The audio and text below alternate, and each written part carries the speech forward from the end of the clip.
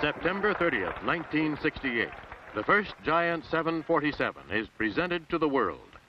This is a milestone in Boeing history, a time to look forward and a time to look back. To the beginnings, May 1966, a tranquil woodland near Everett, Washington, swept clean to make room for a new dimension.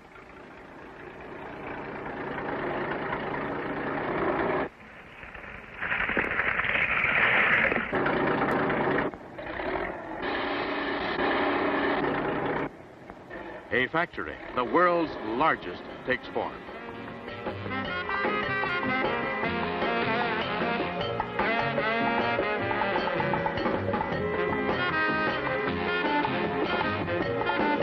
Inside, the 747 program becomes a reality, from paper to metal.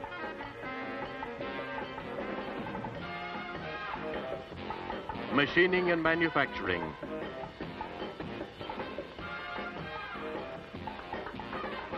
Assembly and major body joints.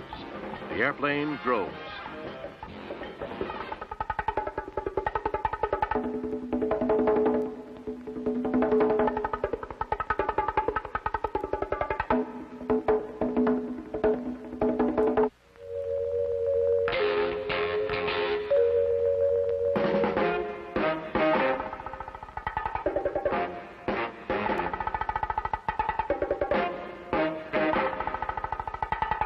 Rollout marks the beginning of a new phase.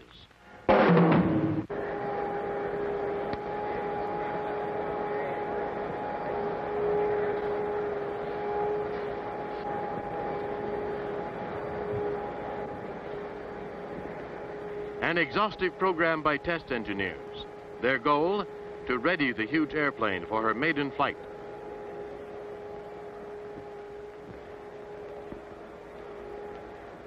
Every system and subsystem installation is checked. Every coupling, component, and calibration is scrutinized. Followed by an engineering safety inspection. On hand are all echelons of management, engineering, manufacturing, and safety for a total airframe and power plant examination.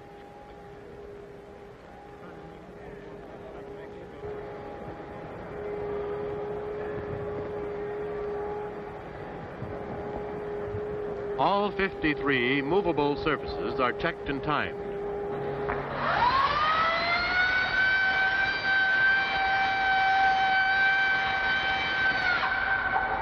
As is the 16-wheeled main gear.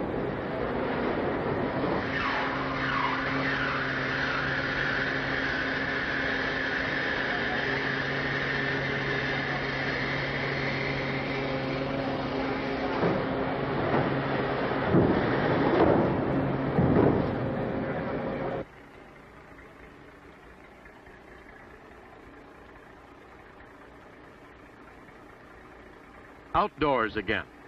The plane is rotated on air cushion platforms while the compass system is checked.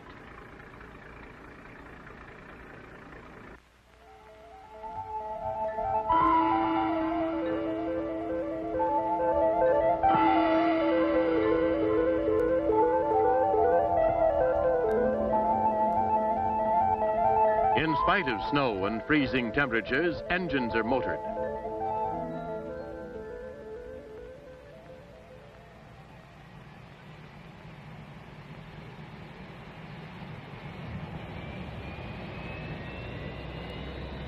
Then run up and trimmed, equalized thrust from all 4 engines at identical throttle settings.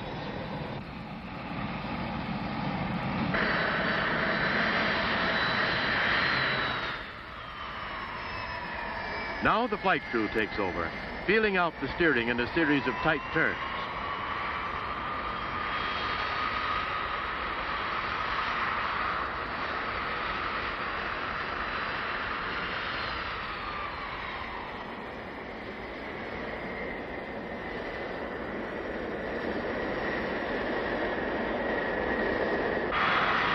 Then taxi tests are run and rerun, establishing braking and thrust reverser characteristics at speeds from 80 to 140 knots. During the taxi tests, which included some fairly rigorous high-speed tests up to 165 or so, I had the nose in the air about 9 degrees, a few more knots and we'd have been airborne prematurely.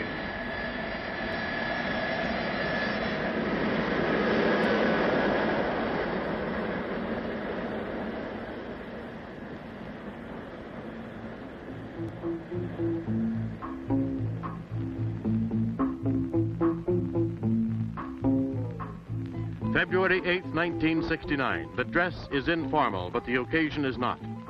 Top Everett manufacturing personnel gather in a control room to release the 747 to flight test. Jack Waddell, chief test pilot, formally accepts the airplane. After the ceremony, the flight crew makes one last check. Computers to measure and record first flight data. Ballast. Instrumentation. It is the day before first flight and a new dimension in air travel.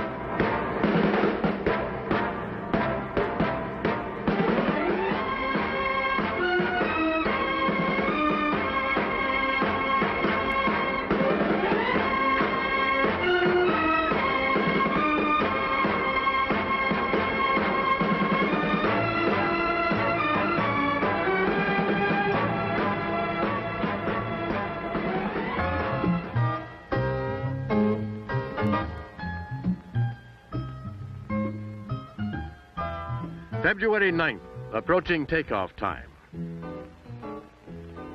The flight crew moves out to the waiting airplane.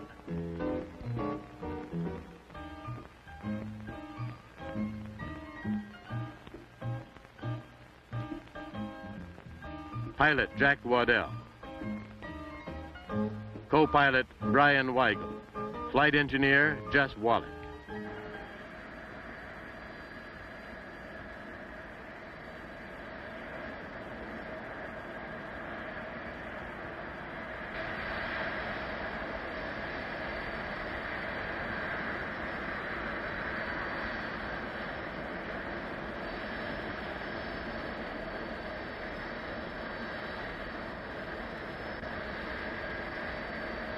Takeoff requires only 4,300 feet of roll. Gross takeoff weight is 467,500 pounds. Each engine producing just under 39,000 pounds of thrust. Hey, Paul, let me know when to release brakes. Okay, you can release brakes on the time, like 6 up. Okay, you're just spread them around for me, Brian. Watch those temps. I want to watch these temps. We've got a lot of ways, long ways to go. Now, you're taking. I'll watch it. 80 knots. Yeah, good. 90 knots. I'm off to steering. Watch those power. Watch everything. Looks good.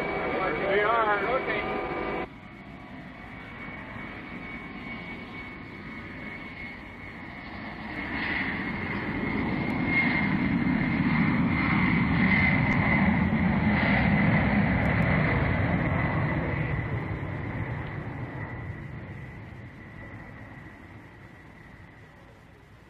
Turbulence. The old girl soaks that turbulence up very nicely.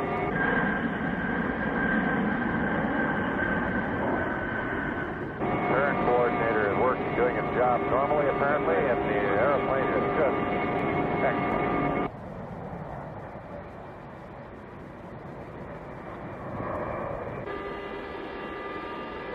Okay, we're breaking out into very nice weather now. It's ridiculous.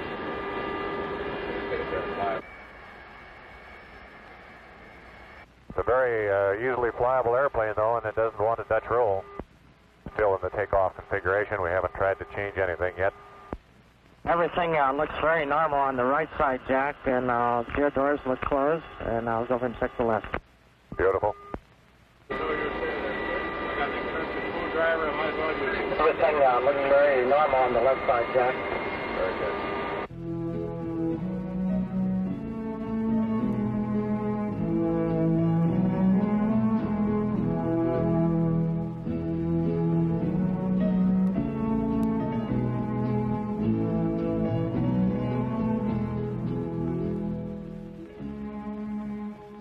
One thing I've noticed throughout the whole flight, I've never seen any black smoke come out at all. You can't tell from outside if the engines are running or not. They're clean, all right. They are on the ground as well. In the final approach, basic airspeed is 140 knots. Landing weight, 440,000 pounds.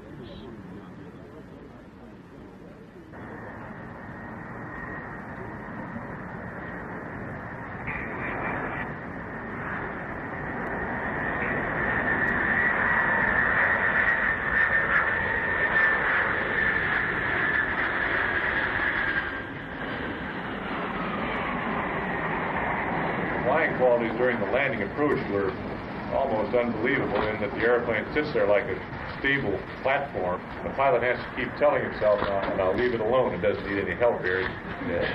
We just got it pointed and the airspeed adjusted, and we let it just drive right on in and land, almost land itself, literally. Radio car, you want to take a look at our tires before we go in, please? Roger, will do. Okay, we counted them. You got 16 under there. The height associated with this large airplane during takeoff and landing, and boy, this seems the way an airplane, this way it should look out of the cockpit.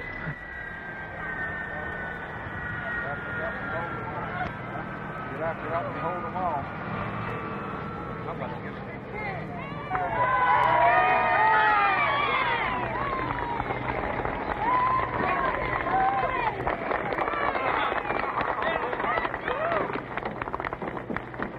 Hi, Al. Jack, how are you? Good. Well, first things first, isn't that correct? Good, always, right. Okay, Jack, natural question is, what are your impressions?